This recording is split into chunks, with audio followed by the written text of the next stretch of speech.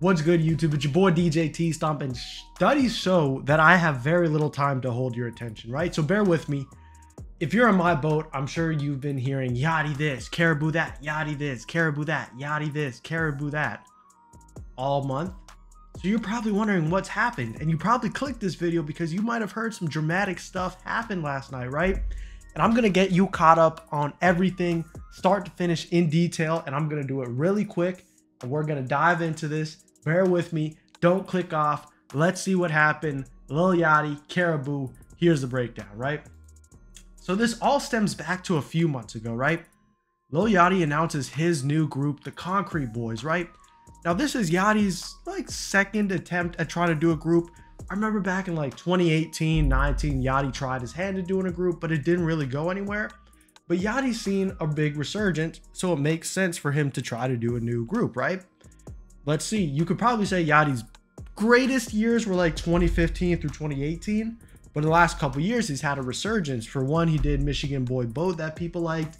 He did that experimental album that people have praised him. And the most obvious one is that he became Drake's spokesperson, right? He's always talking about, what Drake thinks. He talked to Drake, he heard this. On top of that, he's got multiple songs with Drake. He's been heating up. Yachty is back, right? So he starts this new group, the Concrete Boys, with a couple members, Karrahbooo, Camo, DC2 Trill, and Draft Day. Things are going pretty good, right? They team up, they drop their next album right here. It's called It's Us Volume 1. Now, to my knowledge, this album was very, very well received, right? Very well streamed. People liked it. People were embracing the new members, which is rare because normally when you start a group and you try to shove random artists onto people, they're not too open to it. But that wasn't the case with this. In fact, they did so well that Yachty put them on tour. The It's Us tour started in Miami, ended in Atlanta. But this tour went well because they were doing, this is an East Coast group that was doing dates in Sacramento, Oakland, LA, Denver. That tells you, enough that this group was doing really, really well, right? Now you're thinking, bro, you're boring me. What's going on? How is this gossip and beef? Stay with me, right? About a month ago, we see something unusual happen, right? Now, Karrahbooo is the most, she's the member of the group that people are gravitating to the most, right? Everybody knows her. The other guys are cool, but Karrahbooo is the person that everybody starts gassing up, right? Then something strange happens. Fans appear to think Karrahbooo has left the Concrete Boys after noticing she's been taken out of the group's bio. She did not perform along Concrete at the Broccoli City Festival yesterday. This remains unconfirmed. Boom, gone from any of the Instagram, no connection on Instagram and social media. And then the group performs at Broccoli City Festival and she's nowhere to be seen, right? So she was pretty noticeable, right? And this is really strange, right? What makes it strange is, she just started getting hot. She started blowing up because of this group. And the moment things get good, she leaves, right? Now, a little backstory is before she was even rapping, she got her start as Lil Yachty's assistant, right? She was helping Lil Yachty with a bunch of things. Apparently he fired her or something at some point. And then she got added to this group and then her rap career started taking off. So Yachty has given her no shortage of opportunities, but the moment the opportunities got really, really good, she bounces. Now, what is usual about this is the fact that when rap groups start, people come and go, right? Look at the early days of Cash Money, the early days of No Limit, the early days of MMG, the early days of Taylor Gang, right? There are people that came and went, right? If you looked at the all-time Cash Money roster, I'm sure you're going to see 50 names of people you've never heard of or seen before, because there are people that were probably on Cash Money for 6 months, then bounced, if even that. But that happens, and then Yachty confirms it. Roll the video. I'm gonna say this one time, right? We have split ways with Karrah as far as this Concrete. I don't have nothing to say, nothing bad to say, nothing negative to say about Karrah. I wish her the best in her career. Yeah, that's pretty much it. I don't have anything really bad to say or anything good to say. We just split, you know? And I wish the best for Karrah in her career. So I'm never gonna speak on it again. So that's it. What you mean with, I mean, concrete's still concrete. And no, no one's replacing her. I'm not looking for another girl. We're not. I was trying to replace Karrah. That's that. We'll leave that at that. Now, Yachty is pretty chill about it, right? He doesn't really want to keep bringing it up. He just wants to move on, right? He's got his group of other guys. They're still doing well. He wants to keep pushing this group. He doesn't want to let this Karrahbooo drama overwhelm him. Karrahboo's not saying much either. Yachty's not saying much. He just addresses it in a little IG video. And things go on. Until last night, things got very dramatic. Yachty goes on Instagram Live, right? Lil Yachty goes live to expose Karrahbooo after fans said she was bullied and kicked out of the Concrete Boys. Here's the live. Bro, go ahead and tell people how you talk to people. How you tell my security guy, oh, you homeless, oh, you work for me, oh, you ain't got no, you're poor, and we above you, and how you talk to people like they nothing. You talk to people like they small, like they beneath you. Bro, hold on. Tell people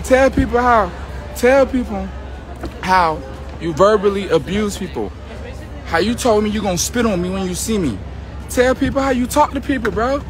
How you your brain is clinically imbalanced, bro.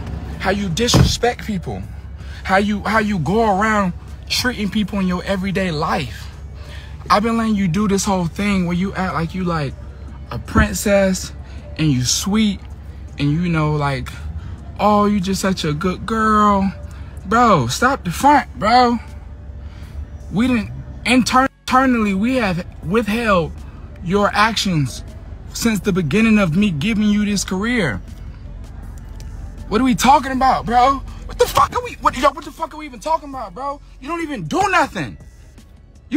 What the fuck? Yo, bro. It's so crazy to me, bro, because I've given you a career. And time to time, you just disrespect me. I wrote every fucking verse you've done. I dressed you. I dressed all 5 of y'all niggas, bro. I dressed 5 niggas every time we stepped out the house. I put an outfit on everybody. I put 8-carat earrings in everybody's ear. I put 3 chains on all y'all neck. We bought a Cartier watch. I gave you that chrome Rolex. Bro, you the most you was watching tables. You was waiting. What are we talking about, nigga? I changed your motherfucking life. And you on here lying, talking about some we bully you? That shit got me fucked up, bro. You got me fucked up, bro. You disrespectful, bro. You talk to people crazy. You tell people that they are nothing. You tell people you gonna spit on them. You tell people they poor, and you talk to my fucking label crazy. You claim I was stealing money from you. Bro, stealing money from you how, nigga? Now, Yachty revealed a lot of things here, right? Remember, Yachty was keeping it chill, but fans kept egging on the situation because they really wanted to know what happened, right? The first is that he made it known that he never mistreated her.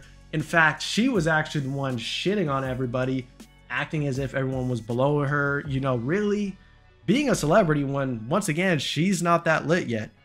Then Yachty pulls a Kanye West Taylor Swift moves, and he makes it known like, look, I made you famous, right? And it makes sense. Remember, she was Yachty's assistant. Yachty put her in the group, but Yachty reveals something even more.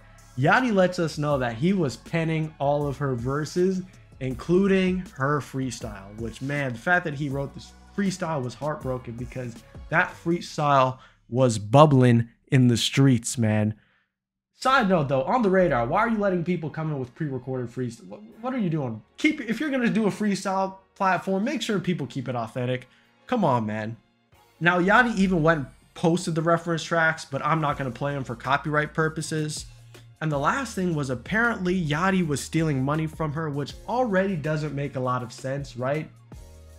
Reason being is, one, Yachty is obviously way richer than her. 2, I don't think she's generated that much money to steal. I mean, you can go look through her streams. The bulk of them probably come from that collab album that she did. She doesn't really have any big streaming songs on her own. She doesn't have songs that are playing on the radio to get a bunch of royalty. I don't think she's getting booked for shows that much, and even if she is getting booked for shows, her show price isn't that high. So how Yachty could be stealing money from her doesn't make a lot of sense. But Yachty actually goes around and makes it known like, yo, you're damn near $1 million in debt to me for everything I've done for you, which was like the game winning shot when it came to this IG rant, right? So Yachty completely unloaded on her and didn't let her catch a break, right?